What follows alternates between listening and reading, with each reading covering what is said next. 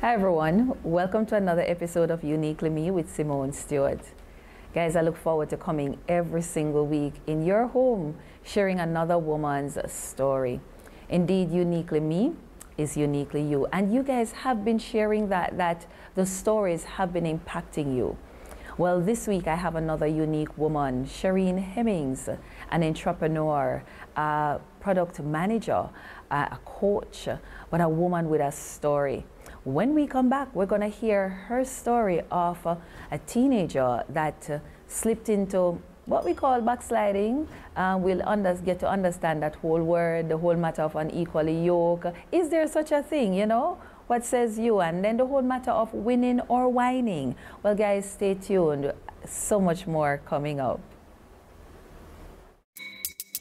Uniquely me is uniquely you.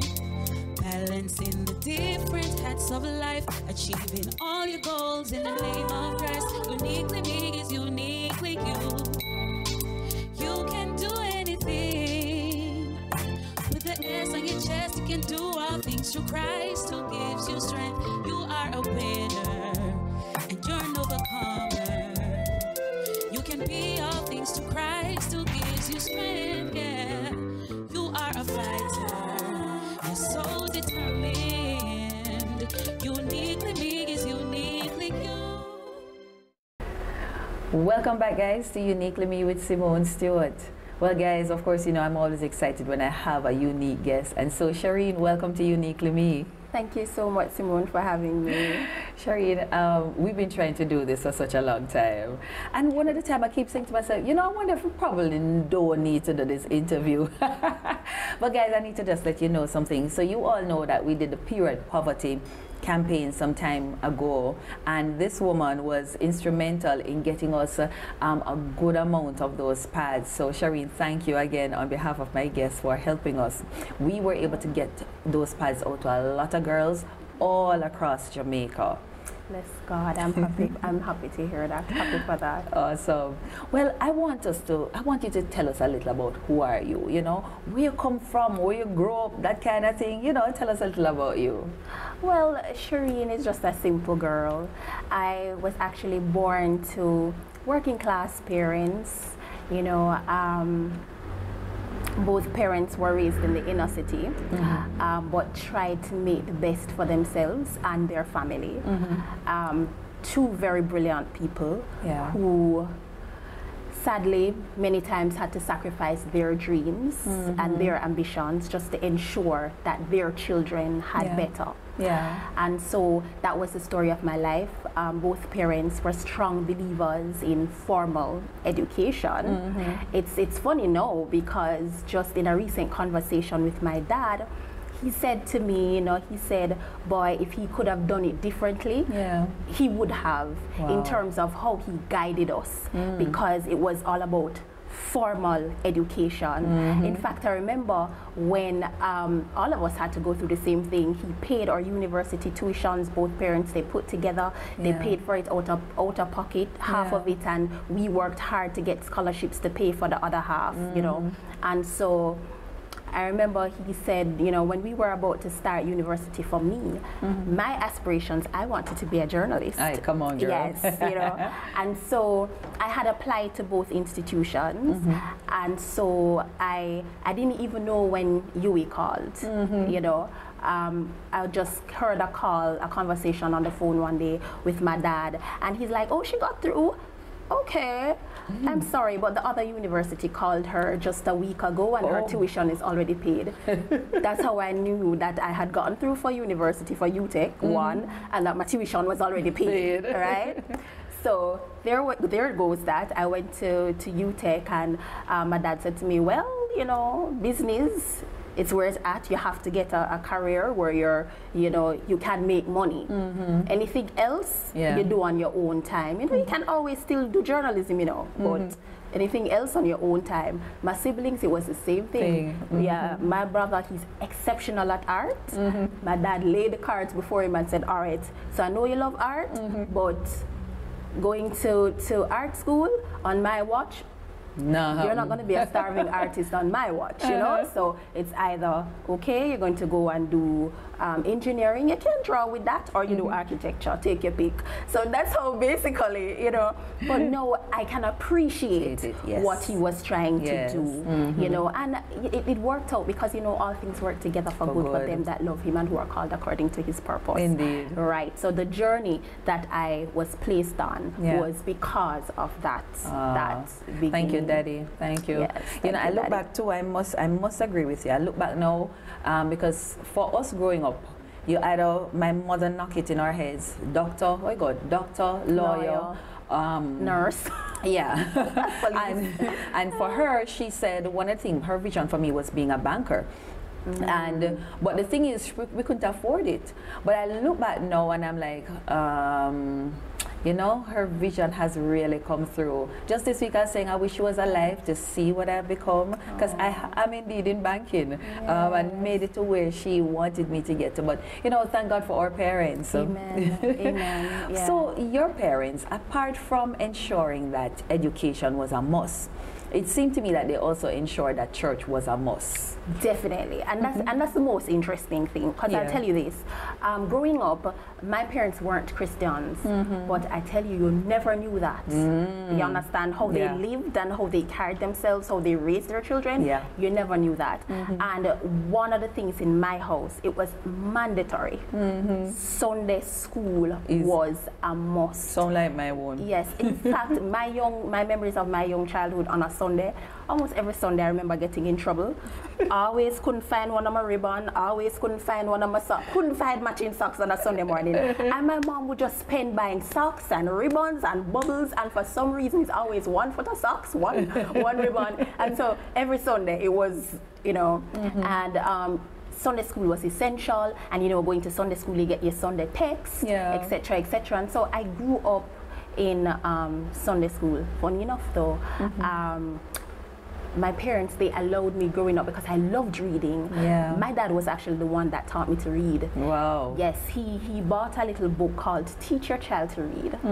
And when I was about 3 years old, every evening he would come in religiously. He would put me on his lap every evening and he would take out the book and he would teach me another lesson from the book. Right. So when I was in kindergarten, I was reading for grade 6 classes and stuff. Yes, so that's the importance of having parents and having a father that is very instrumental in your life, right? And so because of that, my parents didn't really restrict me. They just wanted to ensure that I learned about God and developed a relationship. And so even though I was going to Sunday school, on a Sundays the Jehovah Witnesses would pass by and stuff, and my parents would allow me to study with them. So during my teenage years I used to study with them, and I go to church and stuff, but they wanted me to be exposed to it, right? You know, and so that eventually it helps me, because I can tell you that's how I learned my Bible.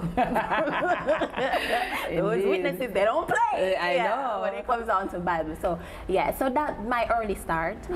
But in terms of, I was actually the first person in my household to give my life to Christ. Bless God. Yes, being in a household of 5. Talk with us about that. Yeah, being in a household of 5, it was my parents and my younger sister and my younger brother.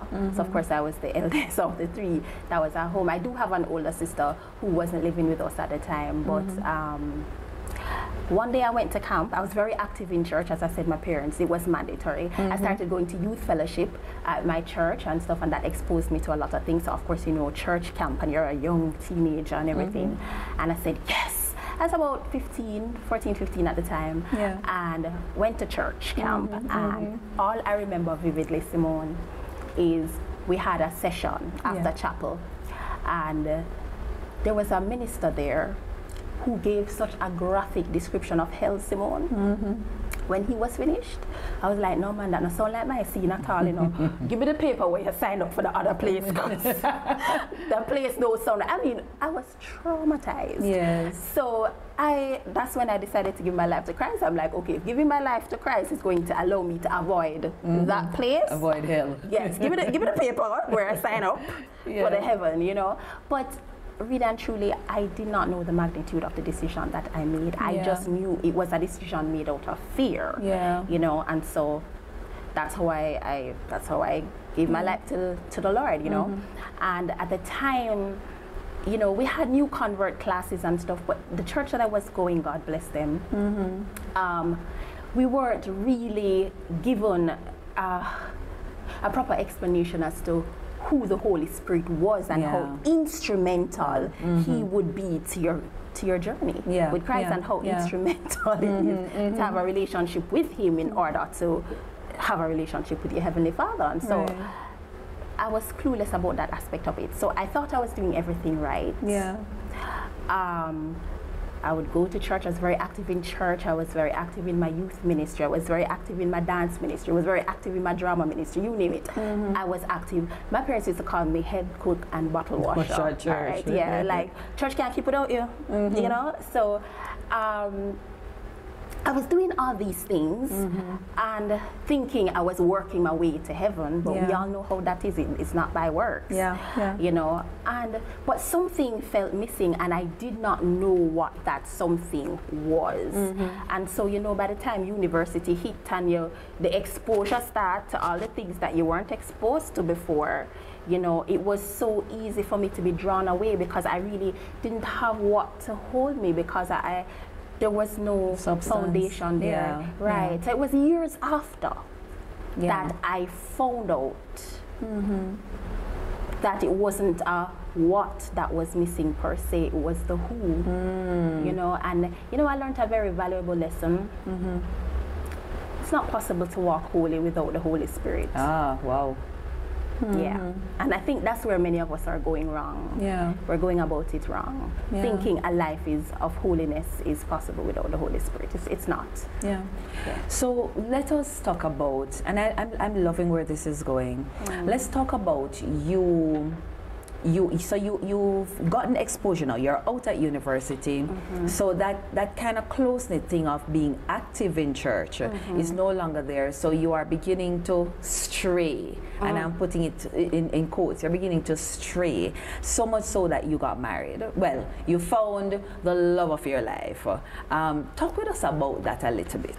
Well, funny enough, I wouldn't even call it the love of my life, because what it is, it was. And I want single women to pay close attention to this point here. What it really was a lot of things were happening in my life at that time. When I tell you, the worst thing that can happen to you is to give your life to Christ and then step out. I tell you, you can guarantee a proper beating. And that's what happened to me in the world. I got a proper beating. I mean, I was advancing career-wise and all of these things, but I was basically a mad person. I wasn't walking in my right mind, and not many people knew it. And so I came to this point in my life. I was approaching 30, the big 30. And all of a sudden, everybody around you, Sherine, TikTok. And everybody who knows me, they know I've always seen myself with the career woman, with the handsome, you know, tall, dark, and handsome. That's what we call it, girl. Successful husband with beautiful children. Always, I wanted a little boy and a little girl. A little girl first, you know, and all of have names picked out and everything. And here I am approaching 30, and I realized, everything the way I had planned it, my life just started to crumble. And I couldn't, it was spiraling out of control, and there was nothing I could do. And a friend of mine he was a friend of mine from high school, because we used to both be presidents of our African Heritage Studies Club. This young man, start Rastafarian, you hear me? I mean, devout Rastafarian. And when I say Rastafarian, I'm not talking about Rastafarian like Rasta, I mean Bobo. Aye. Yes. So, you know, head tie up the whole world now.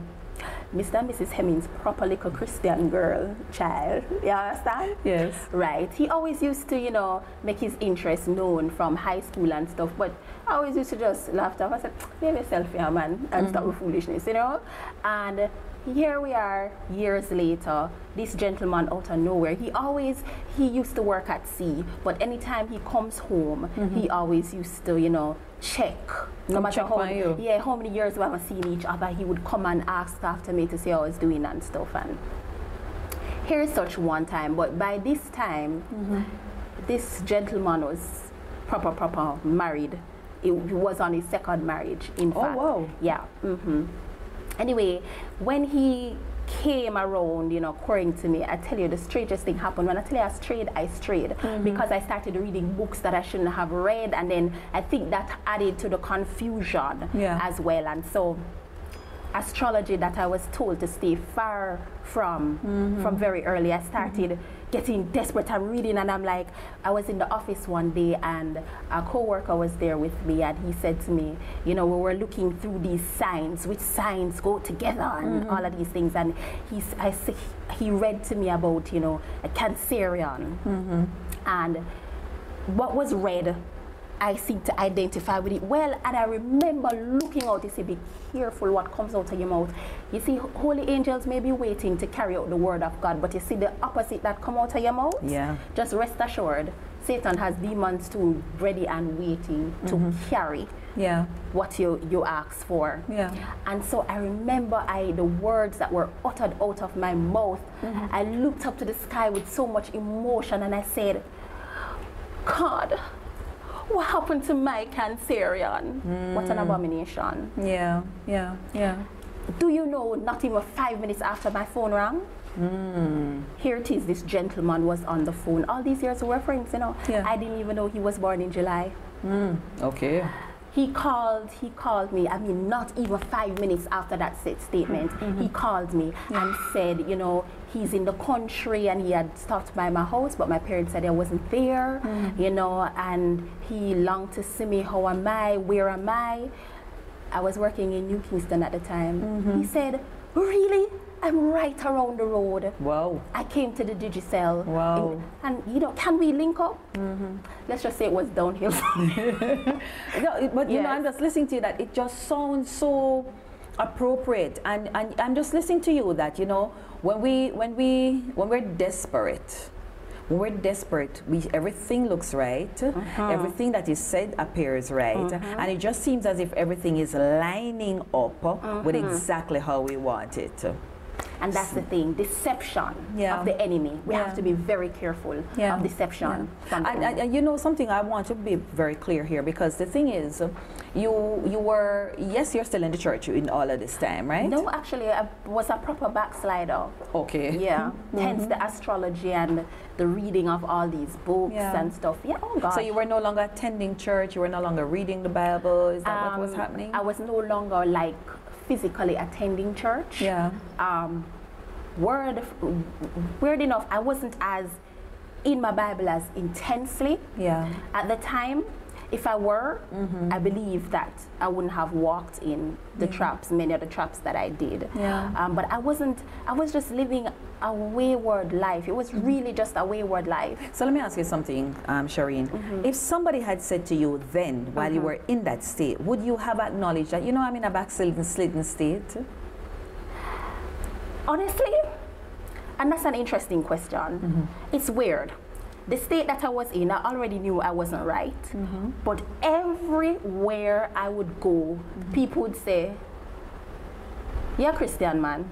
I couldn't, there was not a soul I could tell that I was a backslider. Yeah. If I went to a party that I shouldn't have gone to, my girl, we're not going to church. You know, I used to stick out like a sore thumb. Yeah. You know, so it's in every environment, that was the automatic assumption. Awesome. Yes. Awesome. So I wanted to bring that up because, you know, I want persons to understand that we are so, deception is all over these days. Yeah.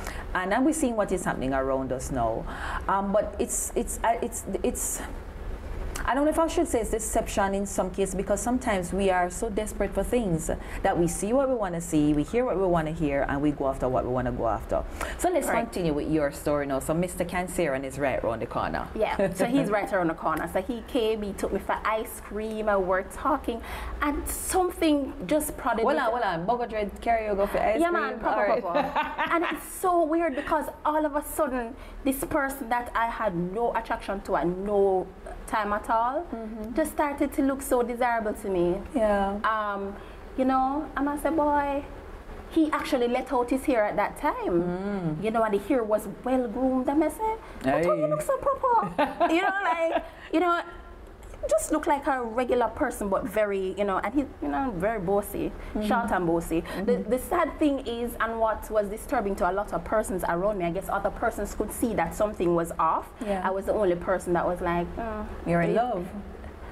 That's the thing. I really wasn't in love. I think I was in love with a perception. Yeah, it wasn't really the person, because I can tell you there was nothing up to this day. There's nothing about the person in that. I mean, it's my friend, you know. I loved him as a friend and as a brethren, but never loved him as I should have loved a husband. So Sherine, how is it then that you got married to this person? And that is the thing. As I said, a lot of persons didn't know that I was really and truly not in my right mind at the time, because I can tell you, up to he asked me to marry him, I still don't remember saying yes. Wow. I remember the first thing out of my mouth was, "You sure?" So up to now, I haven't said yes. I asked, "You sure?" Next thing I know, the ring was on my finger, and this man was in front of my father asking for my hand in marriage. My dad was not for it, but he said, "You know, I've obviously made up my mind." So, and at the time, my dad was not a Christian. And he said, "I've obviously made up my mind." So he, you know, he's like, "But you're of two different faiths. How is this going to work?" And he's very eloquent with words, and he convinced my dad that, "Don't worry, Sherine and I have already discussed this. We're going to make it work, you know, because we're two rational people." And well, when I can tell you this, my best friend, she said to me, she said, "I had nothing to do with my wedding, really. She planned everything, she did everything. I was so uninvolved, uninterested." And she said to me, she sat me down and she said, "Sherine, this is not right. No bride can be this disinterested in their own wedding proceedings." And I can tell you the truth, walking down the aisle, I felt like a goat with a rope around its neck, just being pulled down the aisle. And when I got to the place, I was like, wish I could run, but I'm like, oh God, look at all these people. You know, Sherine, this is very profound, you know, because we do have a lot of persons in marriage that have no clue. Will tell you that they felt some of those things, but they were afraid to turn back because they don't want to disappoint. They don't want to disappoint the person that's waiting. They don't want to disappoint the congregation or the guests. They don't want to disappoint all those who spent money and that kind of thing. But the truth is, and those of you watching, let me ask you a serious question. If you found yourself at the altar with somebody that you know without a shadow of a doubt you did not love, what would you have done? Please put it in the comment box. Let me know what you would have done. So Sherine, we know what you did. You did not run, but you said, "I do." I took the plunge. At the time, well, I know you said you knew that something was wrong, but you still went for the plunge. What was life like after you got married? I tell you this, right before I got married, I asked the Lord. I tell you, I may have been far, but I wasn't very far. I asked the Lord, I said, "Lord, show me all the red flags. If there are any red flags about this man, just outside of his religion and whatever, just show me all the red flags." Simone, the red flags came in. One thing about our God, he's faithful, Yes. You ask. You see what the word of God says? Ask. Yes. Oh gosh. Ask and it shall be given. Seek and you shall find. It's no joke. It's the real deal. One thing I can tell you, our God is faithful. You ask him, he will respond. And he showed me the red flags, and which is why going down the aisle, it was such a panic. I woke up the next morning being a married woman, Simone, traumatized. I'm looking at the man next to me and I'm like, oh my God, this is supposed to have been my friend for how many years? But I was like, oh my God. Sherine, what did you do? Oh my God. What did you do? And we woke up in the morning and we're staring at each other. And I'm so timid. I'm looking at him and I'm like, morning. Well, how long were you courting for before you got married? About, it would have been about a year and a half. Okay. Yeah, it would have been about a year and a half. Yeah. And I was like, well, Sherine, what did you do? Oh my God. You know, instant regret came over me, but I'm a person, you see, if I make a decision, you're gonna stick it out. even if I have to suffer, I'm gonna stick it up. So I made up my mind, Lord, I said, then this is what I chose, this is what I'm going to live with, and I'm like, Lord, this is my decision, you know, this is what, I made up my mind to live with the situation. I can't tell you that I really know what married life was like, because really and truly he was hardly there, because he worked at sea. He was a marine engineer. So for the majority of the year he was at sea. So most times I was home by myself. So we had a plan. We said, okay, we're going to design a plan where he can come home more frequently. So I went to go get my master's degree. He went to go do his chief engineering license, which means he would have been away even longer, because the 3 months at a time that he would be at home, it was now spent at school. So so it was more time away. So each time he came home, it was like a new person, and I'm like, oh, honeymoon, you know, because we really didn't get to and we didn't get to spend that much time. So it went on like that for a while, and then the next thing I knew is that things started to get awkward. We had a plan. So the plan was to go back to school. When we ended school, we'd go and we'd get our own home together. And then now I said, all right, you can ask me about babies after that, right? So remember, you know, the whole point of me getting married, you know, because we want husband and baby. Here it is now. He is thinking about children, and I'm like, all right, so here we're going to go on now. I'm not bringing any children into any rent house. My parents didn't do it. I'm not going to do it. Each generation needs to be better. He agreed. One particular morning, I remember, well, not a particular morning, I remember all of a sudden he started asking me now about children. And I'm like, so we didn't have an agreement, you know, remember the plan? Because this girl, she writes everything on paper, plan our life on paper. But because I feel like sometimes God has a sense of humor with the wiping, but you know, but you know, you plan, you know, and that was me. And so I'm like, why are you straying from the plan? But he kept getting insistent, and I didn't know what that was about. The last time he came home, I was about to do my thesis at the time, and things were really rough and intense, and health problems. The moment I married him, I started having health issues. Wow. The very same month, like serious health issues. Wow. Yeah, and my health just kind of declined, like was on a steady decline from that, and I couldn't understand it. I mean, literally the same month. And it went on, and then by the time I'm supposed to be coming up to my thesis, the health challenges got worse, and I was dealing with that and focusing in school, and I was going through hell, literal hell on my job at the time, and everything was happening at one time, and I tell you, I was at a breaking point. And it's at that point he's asking me now about babies, and I'm like, what do you mean? You know, like, I really can't see past what I'm going through right now. Let us just pass this. But when he came home, something was really, really off that last time when he came home. But because I was so absorbed in everything, I just didn't have time to put my finger on it.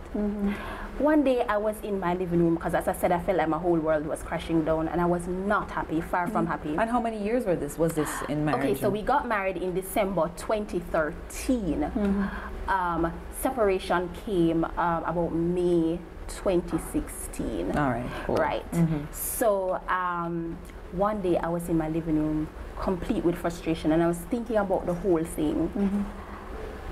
And I just started to bawl like a baby. And I remember sitting in the settee, and I was just bawling, and I just started pouring out to God. And I just started to repent. I remember that day so clearly. I just started to repent. I said, God, I repent of making this decision independent of you, even though I asked you for red flags to show me.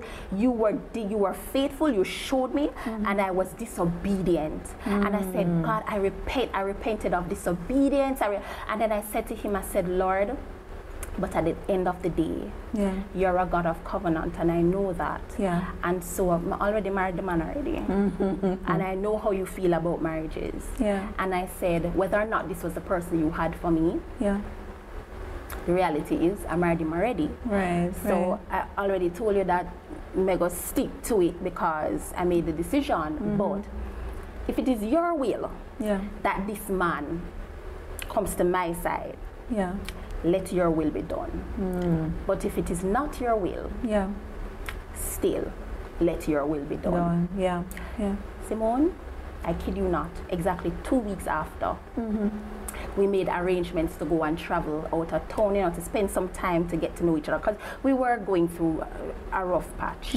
And I was at work, and I was leaving work the Friday afternoon, and I said to him, all right, I'm on my way home, but I'm just going to stop by the nail salon and then head home. And he said, okay, honey, I'm here waiting on you. I was at the nail salon for less than 2 hours. By the time I got home, I opened the door, said hello, and heard, oh, oh, oh, oh, my voice echoing. Okay. When I went in, the house was empty of him and his things. Like, empty of him and his things. Like, he took his stuff and he was not there in less than 2 hours. Remember? Wow. Yeah, you guys were going out. Yes, and we were talking on the phone all the way from my office till I got to the nail salon, and the last words he said to me was, honey, yeah man, I'm here waiting on you when you come back. So I walk into the kitchen and I see a note there written on a paper napkin. Oh, this feels like Lifetime. This feels like a Lifetime movie. Yeah, welcome to my life. All right, so yeah, and, I saw a message on a napkin. I will always love you, but one day you'll thank me for this. Wow. Exactly 2 weeks after that prayer.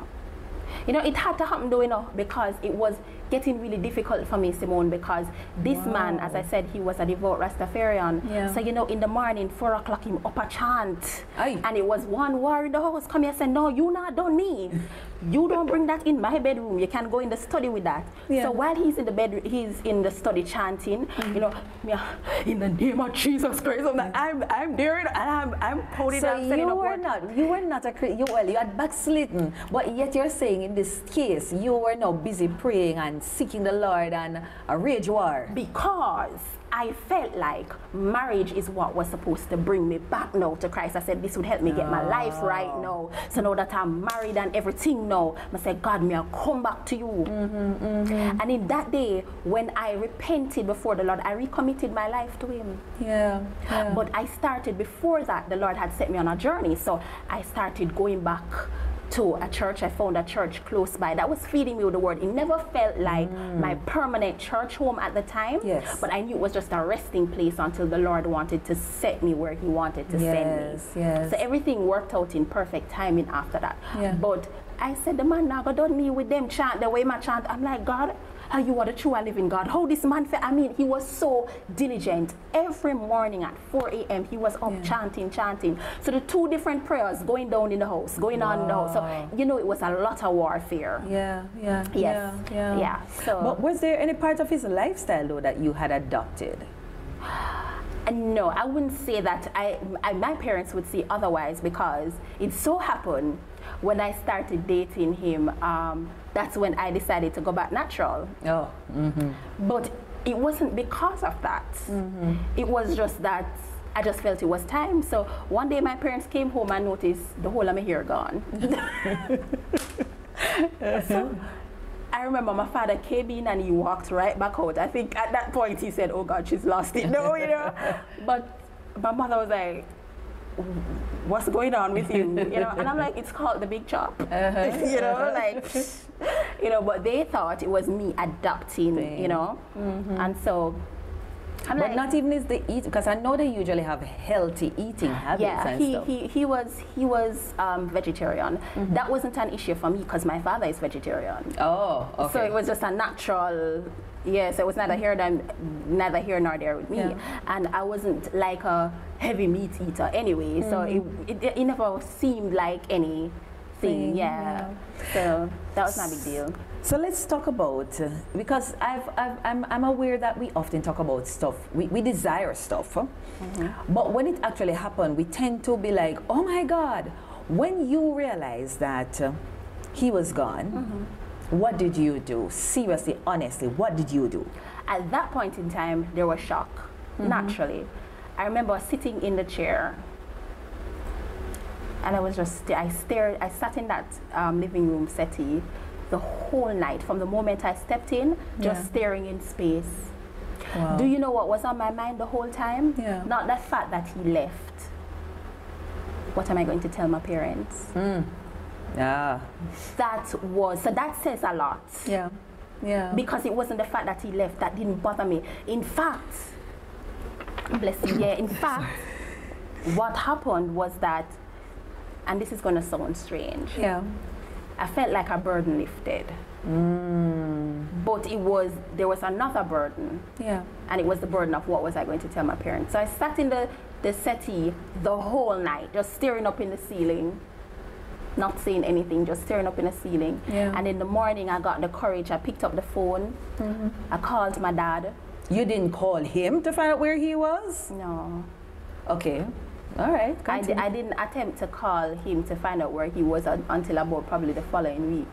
Because the note was very clear. Yeah. Yeah. It didn't occur to me to call him until after. I think I called his family like the Sunday. Yeah. And then him probably tried reaching him the Monday. Yeah. Or something like that. And I called my dad. My dad was the first person I called. And I explained the situation to him. Yeah. And he's like, so let me get this straight. He's like, gone? And I said, yes, Daddy. And he said, like, gone. I said, yes, Daddy. And he said, okay, well, guess what? In everything, God knows best, Sherine. So fret yourself no more. Wow, wow. And you know what's interesting about this experience? It was after I got married to that young man. That's what encouraged my dad to give his life to Christ. Oh my God. Because every time he saw that here he has given his daughter to this man, and he said he never felt strong enough spiritually to have the spiritual authority to tell me, no, not under my watch at the time. And so that's what made him start to seek God when that happened. And that's how my dad gave his life to Christ. You know, God is an amazing God. When he says all things work together for our good, many will not understand, because one would say, how could out of this, you know, we are saying thank God that somebody gave their heart to the Lord because a marriage is broken and stuff. But I think a lot of stuff, when we get to heaven, we'll have those conversations with the Lord. But God works in mysterious ways. Very mysterious ways. So your life moved on. When was it after that you saw your husband? And did you guys ever try to reconcile, or what happened thereafter? Can I be honest with you? We have not spoken since. Like, we never saw each other since. We have not spoken since. Wow. This happened in 2016. I didn't get divorce papers until 2018. He sent you divorce papers? Correct. Okay. Because I really spoke to the Lord about it, because I said, Lord, I know what your perspective is on divorce. I don't want to have anything to do with it. So I would want my life, and I had fully made up my mind to just live as a single woman, you know, because I was like, you know, I don't, you know. Yeah. And I said, but Lord, I wouldn't mind if he's the one that files, because I really don't, you know, want to. By this time, he had long moved on with his life. He had another child and stuff. So he was actually married to a Nigerian. Oh, wow.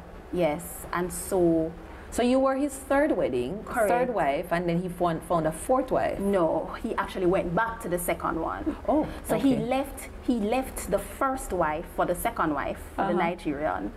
Left the Nigerian to marry me, left me to go back to the Nigerian, and had a second child, with the. So I don't know the timeline, but it would appear that why he may have run off in such a hurry was maybe because she was with child, maybe on his many. I don't want to accuse him wrongly, but that's based on how the timeline seems to be set up. That's how it would appear, you know. So I don't really know, but we have not had a conversation. We have not seen each other. We have not spoken all these years. Yeah. He reached out to my sister. I got divorce papers in 2018. He started the process, and then all of a sudden the process just halted. I didn't contest it or anything like that, and all of a sudden it just halted. And then last year, I got a I didn't go to work this particular day, and I got a call from my office to say that there's a large bouquet here for you. Yay. And I'm like, wait. You know, I would never have thought that, yeah. And the young lady, she was confused because she said, I see your first name, but there's a surname on it I don't recognize, because she wouldn't have known me as that surname. Yeah. And she said, but I know it's for you, but I just don't recognize the surname. Is there something you're not telling me? I'm like, please to destroy that. I know exactly who it's from. So I said, you know what, open it and tell me what is inside there. When she opened it, it was, I love you, I wish you would speak to me, something like that. I said, look here, dump that, dump it in the bin, I don't want. She said, Sherine, but it's so beautiful. I said, dump it. Yeah, I said, dump it. It's not that I have any, because I'd long forgiven, you know. Yeah. But you see, that's the thing. You see, when something is done, you have to, especially when it was not spiritually right in the first place, you let it go. Because he did not divorce the Nigerian, you know. So he was married to her, and then while married to me. So when he married to me, he was still married to her. Oh my God, oh my God, oh my God. Yes, but there was no way to prove it because, you know, they do cultural marriages. Right. And so Jamaica held it as a legal marriage here because that was the only proof they had. Oh my you know? God, yes. So that's what really happened. So, you know, I said, you know, let bygones be bygones. I don't want it, toss it. Yeah. And then this year again, another bouquet, this time to my house, but with a code. But when I opened it, I saw the code and I knew exactly that it was him. Yeah. You know, so I don't know who he was trying to deceive. I guess he was trying to throw my parents off or something. Oh so, my God. Yeah. So I see something on your page, and I don't know if that's why you had put up that. So you had some old letters, and a tissue with something about I love you or something on it, and you spoke about the matter of decluttering. Correct. Is that it? Did it have anything to do with that, or were you just decluttering your life in general? I was decluttering my life in general, but that was also a part of it because I had to go through and get rid of all the stuff that were associated with him too. You know, and in doing that, I realized that, but hold on, I have these love letters from when I was like 16, like, you know, what does it profit me now? You know, and you see this thing about soul ties? It's real. You know, and I'm like, Sherine, you read it and you feel good, but how does it profit you now? No. You know, and I just had to part ways with it because it was beautiful then, but then was then. So you just have to move on. And I can't tell you the sense of freedom that I felt after I bought like a baby, because those letters I held on dearly for a long time. But then, and those letters were from him? No. Oh, okay. Because we never. That's the thing. We never like shared that, and we never shared that. And so to show you the nature of the relationship that it was just a friendship. And I said to myself, boy, if you can't make it with a friend, who else you can make it with? So we're about to wrap up, Sherine, but you have since wrote a book. Yes. And I know one of the things that you do is that, you know, you use your life story to kind of propel and fuel this new drive that you have to reach others. So you're a coach. Yes. And so you're an author and a coach. And I see, when I go to your page, so like there was something else I saw there that I want to read. You said, know your worth. And when you know your worth, take yourself home. I thought that was nice. Let me read that again, guys. It says, know your worth, and when and take yourself home. There's another one where you asked about, you put up some options and you said winner or whining. Yes. And so I want you to talk with us in about a minute. What's your coaching business about? And including your book, what is it about? And guys, if you're seeing, her book is right here, Growing Up in God, a practical spiritual accelerator guide for new Christians. So tell us what your coaching business is about and what your book is about. Okay, so my coaching business, really, I specialize in really positioning men and women to just accelerate spiritually. Primarily, that is the basis of the business. You know, teaching them to live life by design and not by crisis. And what that means, it's not, you're living by intentionality, and you're not spending your life putting out fires. Because what happens is that Satan distracts us with fires. So there will always be something happening in your life that will prevent you or give you a reason from achieving. If you don't get intentional about achieving that thing and not allowing yourself to be distracted by the different crisis situations that surround you, you will always be immobile. I like it. Yes, and this book is a living testimony of that, because it's called Grow Up in God. And you know, as I would have told you, as a backslider, it was born out of that. And when I recommitted my life to Christ, what is in this book is the journey, what the Lord showed me of how to quickly get back on track, to establish a relationship with Him where you're seeing the fruit, and you're walking in the power. You understand? So that's what this book is about. And as I said, it's a living testimony of living your life by design and not by crisis, because when this book, I started this book from 2018, it's barely 100 pages, Simone, but why would a book that's barely 100 pages take you to write from 2018? Reason being, one, when I started it, I said to the Lord, I said, look here, Holy Spirit, I'm not writing this book without you. I know you want me to write this book, but I'm not writing it without you. So I'm not going to start unless you give me the go ahead. And so the moment I started writing the book, when I put pen to paper, the warfare started. So, I mean, in different areas of my life, the enemy attacked my finances, he attacked my body, you name it. In fact, the very night I started to write the book, I had a dream. I was in a bathroom, sitting on a toilet, and a big snake, yellow, with a massive head, wrapped itself around me.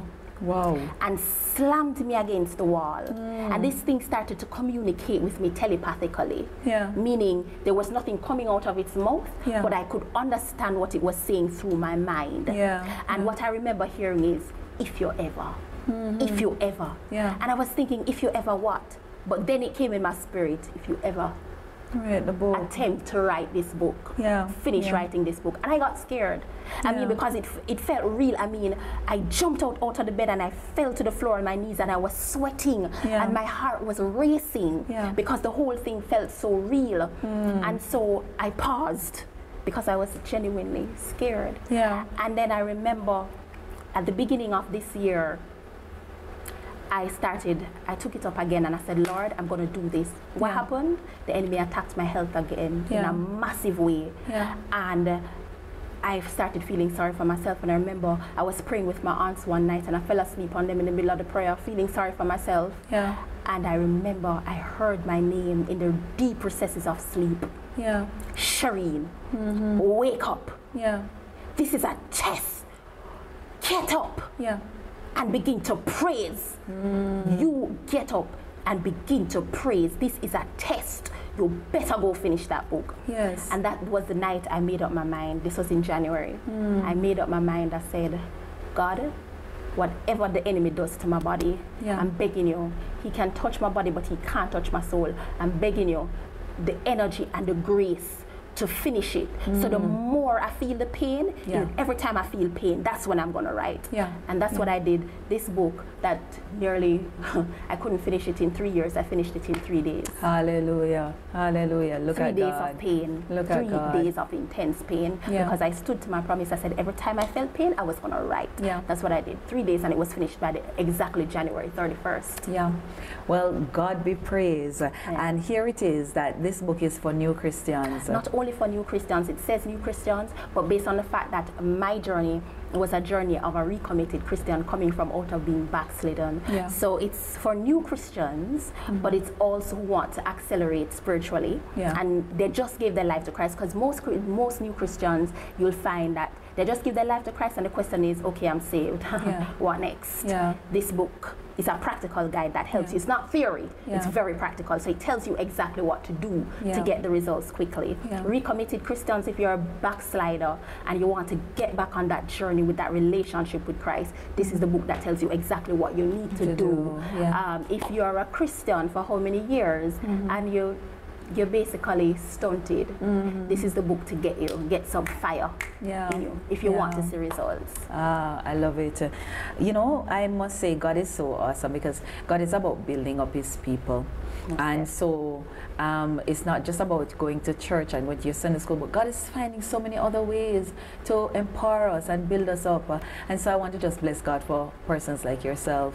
Sherine, thank you so much for coming and sharing. I am sure just listening to you, I mean, I was so, I'll just say it here. When I was coming, I said to my camera, a videographer, I said, I don't think we're going to be more than half an hour with Sherine. And right now, I think we're up on the hour mark. Oh, my goodness. And if you're listening, guys, I'd love to hear from you, you know. What did you think, you know, when you listened to Sherine? As a matter of fact, when you saw her first, were you thinking that such an amazing story was going to come out? I mean, you bowled me over, you know. But Sherine, thank you so much. What's next for you? What can persons expect next from you? Oh, wow, there's so many things going on.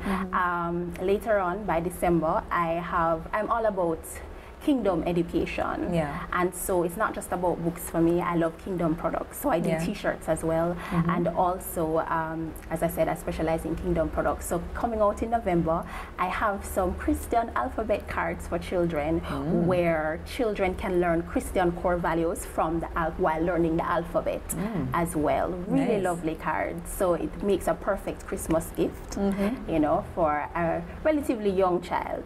So I wouldn't say about 3, I mean, children up until 10, 11, 12 can use it, because what it really is teaching is Christian core values. Yeah, yeah. Are you a Sunday school teacher? No, but I've been told I should have been. Well, guys, in the midst of all of this, she is also a product manager. So you hear her talking like, you know, she's very busy, very, very busy. Yeah. Coach, entrepreneur, author, Sunday school teacher, minister, you name it, whole heap of things, big things. Thank you so much again for coming and sharing. I pray that the Lord will bless you. I pray for healing in the areas where the doctors cannot touch, in the name of Jesus. I pray that the Lord will enlarge your territories and that the Lord will begin to rebuild your foundation with precious stones, as his words have declared. I declare that your eyes will now be opened, and that as the Lord open your eyes, you are going to begin to see things, and that you're going to be able to reach out to others who can't see, who we want to, that the Lord will position you to capture those who are about to step off that brink and regret stepping off. So the Lord bless you again. Thank you so much. Thank you so much. Thanks for having me again. Awesome. Well, guys, there you have it. Another unique story. I am about recognizing that I can't predict what God is about to do on this platform, you know, and the stories that he brings cause us to come in contact with. But if you were blessed, if you can identify with what Sherine has gone through, do let us know. And of course, guys, reach out to us over there on Instagram, Uniquely Me TV Talk Show, or of course www.godsdailyportion.com. It's all there, guys. So looking forward to hearing from you. And of course, guys, make sure you are subscribed. Thanks again. Your support means a lot to me. So guys, see you next week. And oh, just before I forget, how could I forget that? Sherine's book, it's where, on Amazon? Yes, it's available on Amazon. It's also available at Worship and Faith International Fellowship's bookstore. So you can always get that. It's also available on Kindle. Awesome, awesome. So guys, go show her some love, all right? So see you next week. Bye-bye.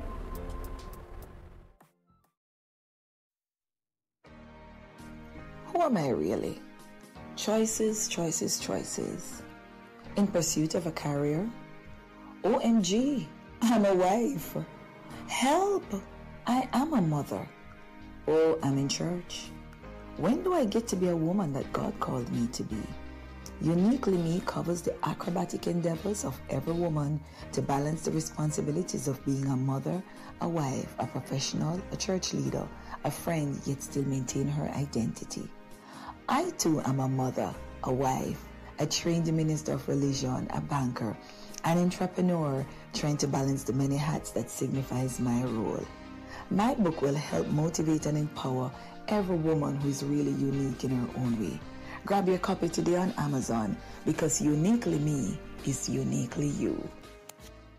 Thank you for tuning in to Uniquely Me with Simone Stewart. Remember, Uniquely Me is uniquely you.